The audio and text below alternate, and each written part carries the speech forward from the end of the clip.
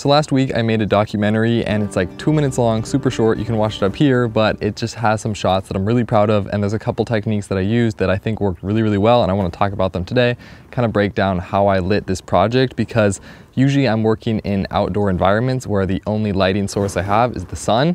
And this one I actually got to be in a dark space and manipulate some lights, and I had a lot of fun with it. And I pretty much just used one light source the entire time. And so I think it's cool to show how much you can do with really just one light. So let's jump into it and look at a couple of these shots. If we look at the first shot here, you can see it's just a fade in and it's just a wide of the entire scene basically. And again, super simple. I mean, there's one light lighting this shot pretty much. It's just a 300-watt light at like 5% brightness, just pointed straight down from above over his shoulder, and it just kind of isolates the surrounding areas. Yeah, it just makes the darkness fall off all around and it lights the scene pretty dang well. Usually if you're lighting a scene like this in a documentary, you would use softer light with diffusion because it makes skin look better. But in this case, I was surprised how good the harsh light, I mean direct out of the light, looks. And yeah, I think it's something that I could use more often, and it's not a bad thing at all. Now, something that did help me out here is that because the pottery wheel is this lighter color and you're pushing this harsh light from over the shoulder basically down onto it, you're getting bounce back up. So it's acting as this natural bounce that's essentially enhancing that light and creating a soft look back on the face. And I think that really helps a lot. So as you can see here, just a collection of some slow motion shots, some close-ups, some wider shots, just a variety to get the idea of what we're getting here. But again, all one light basically. So in this shot, you can actually see the flaring of that 300-watt light in the background, and I really liked having it super backlit, just giving this edge light and just illuminating the shot with some flaring, and I just thought it was a nice touch. This shot right here is basically just that singular light source coming across here, but I did add a tube light in the back with a bluish color to enhance a little bit and add a bit of color separation. Now in this shot, there was another light. It was just a practical that we had there that was this kind of spotlight, super tungsten looking light. And I basically just pointed at the table, had this really nice warm look. And then you can see in the background here, the cooler look of that main light source that I was talking about. So just a little color contrast. And I used that practical in a couple shots to just aim and point and create, again, some more color contrast. And I think it added a nice touch.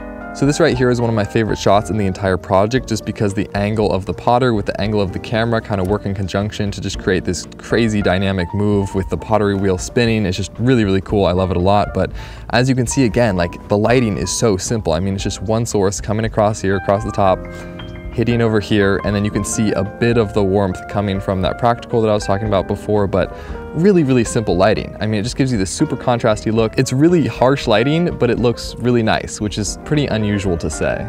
Also, something worth noting is that I shot this project on a vintage lens. It was the Canon FD 35mm f2, which is a fantastic lens, but it is a bit softer because it's vintage. And then I also added a Cine Bloom filter to further diffuse the image on top of that. So even though the lighting is technically really harsh, there is diffusion going on in the lens choices that can help it look softer.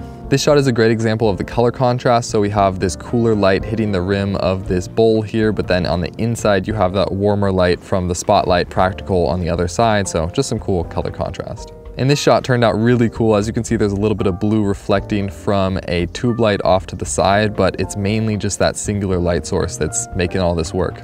With a lot of the shots in this short film, I really tried to backlight it, which is something you want to do if you have a singular point light source, just because it gives you that nice halo look and it's just so much more pleasing to the eye. So for example, like this shot, the sun is behind me, that's my only light source, but that backlight looks a lot better than if it was front lit.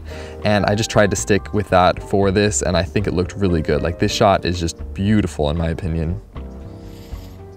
Another thing that's really cool about this single point light source is that because it's backlit from our subject and it's kind of like a spotlight, we're technically up really close against a wall, but it looks like it falls away completely and adds a lot of depth to the image, so it doesn't look like you're cramped against a wall when in reality we were. It's just a really easy way to add a lot of depth to your image. And then here's a look at just the final shot. As you can see, we have that color contrast again. We have that practical on the right side, that warm color, and then on the left side, we just have that cooler, harsh light, and looks great. Super cool split down the middle. And that's it. Just a quick look at this little documentary that I put together last week. It was super fun, super creative. It took like an hour to shoot, I think. And it was just really fun to work with lighting and get creative in that way. And it was really just a great experience for myself to see how much can be done with a single point light source, basically. I mean, I did have some other lights, but for the most part, it was just really one light doing 90% of the work. And yeah, it's crazy what you can create with that, no diffusion. This project was just a really fun experiment into harsh lighting, and I think more people should try it, get away from diffuse lighting a little bit, and just see what you can create with a single point light source in a harsher way. And I think you'll like what you find. Anyway, that's it for today. If you like this video, be sure to like, share, and subscribe down below, and I'll see you all in the next one.